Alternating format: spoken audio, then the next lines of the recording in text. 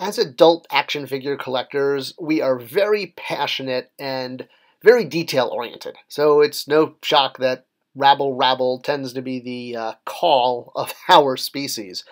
And lately, the rabble rabble has basically been around street dates and when toys are available of products. Now, this ranges from toys not being available, like 2019 and Baby Yoda's total absence from the toy aisle because, well, they would just make it up the next year, and this way it kept the surprise. And then there's toys that ruin surprises, like the Family That Binds Us Together Plasma Series Ghostbuster 2-pack, which contained a character that actually spoiled the movie for me because I hadn't seen the movie yet before I saw this 2-pack. Although, major props to Ghostbuster News for that image and for blurring it out correctly. Awesome, guys. Alright, so what about the elephant in the room? The fact that leaked items that weren't held back for street dates caused major toy companies to cancel YouTube and other fan sites. I've made a video about this a week or so ago, but there's still a lot of questions about this issue, and a lot of them pertain to why we even have street dates and kind of whether or not who's responsible. Obviously, you know, the fan who buys the product from not showing it online, the retailer who shouldn't have sold it to you, the manufacturer who should have restricted it. More importantly, can we fix it? Is there a way to, if there has to be a street date, can it be easier, or is there something that can be done to prevent these kind of leaks from happening? So I was visiting my local Target earlier last week, and I happened to see this push cart out on the aisle by the toy aisle, and I was like, "Ooh, new toys going out. Let's see what's on the pallet." So I usually just kind of poke around, just looking, see. I mean, hey, maybe I'll score, and there'll be something like really cool that hasn't actually been put on the shelf yet that I'm looking for. But otherwise, it's mostly professional curiosity, and in that sense, I draw your attention to Exhibit A, this one right here in the middle. So all the toys on this pallet are good to go, ready to be put out, except this one, or at least it shouldn't be on this pallet, because if you can see here, I'll show you at a different angle, do not set until March 6th, 2022. Today is February 24th. I'm recording this, so I don't know when it'll go live, probably a few days from now. So definitely not March 6th yet. So this has made it on the, put it out there pallet. It will probably be put out, and maybe it will get caught, but by the stock person. And that's actually what it's really all about. Is the stock people, their job is to get the stuff out on the shelf, and they're not going to read every all of the labeling. I mean, especially that bar is just a black bar. And there's tons of black bars on all of these master cartons. So how you're going to know that one, that's the issue, is items that are supposed to be street dated, while the master cartons say do not put out until XX date. This is exactly right here is the step where the misstep happens. In very much, the blame isn't on the stock people. I mean, their job is to put the stuff out, not to read master cartons. The issue is that big box stores aren't toy stores. I've talked before, and I've made a few videos, I'll link one at the end of this, about how big box stores, Walmart's, Target's, Meijer, etc., have sort of a 1 per week per peg rule. So if someone comes in and buys the entire case pack of a new set, like a Marvel Legends or a G.I. Joe Classified or whatever it is, and they buy all the figures because they want to get, say, the Build-A-Figure, so they're encouraged to purchase the full set, well, now they've sold, 7 weeks of product, and they only needed to sell 1 per week. So, assuming that they're on 1 peg. So that's part of the issue, is that big box stores just aren't set up for collector-type product that includes street dates. Street dates meaning, a set date when an item is to be set out.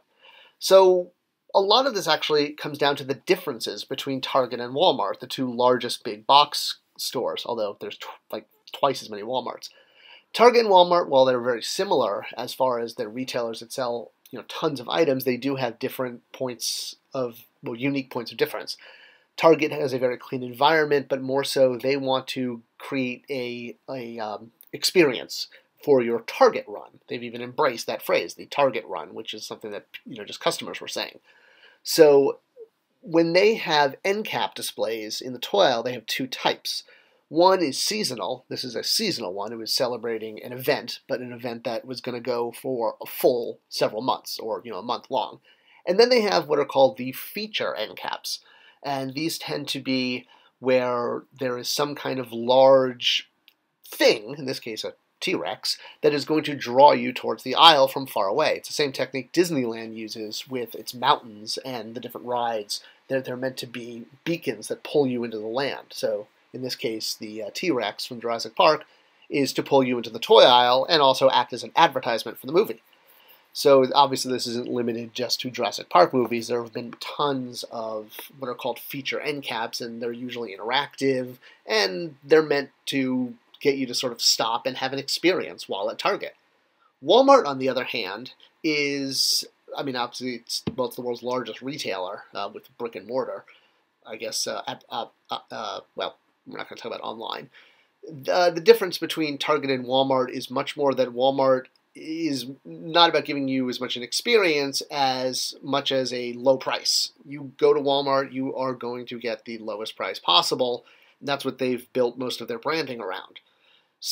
Whether or not you go home and tell people stories about seeing the giant T-Rex display in the toy aisle isn't what they're concerned about. They want to just be the low price leader and give you that receipt. So much like Target, they also have two types of toy end caps. The first, again, is actually I shouldn't say the first. The main one that Walmart does is what you might call generic toys. They're just games, and I mean, even that one had soda bottles on the bottom, or this is pre-packed WWE figures. They're not tied to a specific event or to a season. They're just toys that sell really well. Now, their version of a feature end cap, like what Target does with a major movie, is they have a pre-pack drop. And this can either be in the middle of an aisle, as what the aisle is called the runway, and a pre-pack display can be dropped in the middle, or it can be set up on an end cap. And this is an example of a Star Wars pre-packed end cap. So you can see there's two stacked one on top of each other, and they come pre-assembled and packed with product inside. So all the stock person has to do is put it in place. An end cap like this, you have to restock it. When the Monopolies sell out or the Pepsis sell out, more items have to be brought in. With a pre-pack, it is put up. When it sells out, it's taken down. Or it has a set amount of time, and then it's taken down. There can still be items in the toy aisle for this brand. The end caps, or rather the pre-packed end caps, or pallet displays, are incremental display space. And this is really what it's all about, is trying to secure space above and beyond your planogram space in the aisle. The more space you have, the more product you have out there, the more you're going to sell. So if you can secure an end cap or a pre-packed display like this is an example of how they this is paper towels or something like that with Swiffer sweepers. But yeah, so the employees just take off an outer shell and boom, these things just pop right out, preloaded with product. And it's obviously not just the toy industry that does this. Lots and lots of products do this, where the product's already in there, display is already set up. All the stock person has to do is basically lift off the cover, kind of like like if you have a DVD box set or something and there's a slip cover over it. Sometimes pre-packed displays are set up for certain events, and it can range from sporting events to major movies or pop culture events. When I was working on the Green Lantern toy line for Mattel, we had a pre-packed pallet at Toys R Us that, again, was incremental to the space that Green Lantern had in the aisle, and this allowed us to secure more sales and offer more SKUs for Toys R Us. They could have more items and more variety than another retailer because they were able to accommodate more space for the brand. All right, so why are we talking about all of these pre-packed solutions? Well, everybody wants them, but only a select few are going to be able to get them because retail only has so much space, even with incremental space. And let's face it, if you ask the toy industry who wants to be in the toy aisle at a major retailer, you can bet every single one will raise their hands. So that brings us all back to this. When we have an item that has a specific street date and it's put out on a cart to go out, it's going to wind up violating that street date. Hopefully this one won't lead to the same problems that happened with, Jurassic World toys and Mattel and the fan sites from a few weeks back. I can't see that happening here. But really, the solution is twofold. It's pallets, first of all. I mean, not empty pallets like this. I mean pallets that are full of product. It's how they arrive in stores, like this. So pallets, when they arrive, are then put into the proper sort of temporary storage area in the back of a major retailer until they're needed on the floor. Backspace is just as allocated and organized as the space on with the customer side. On the other hand, when a pallet arrives, instead of putting it away, it can be shrink wrapped and put off to the side. This is how Walmart tends to handle their pre-packed solutions for movie events. So this way, the product doesn't leak out.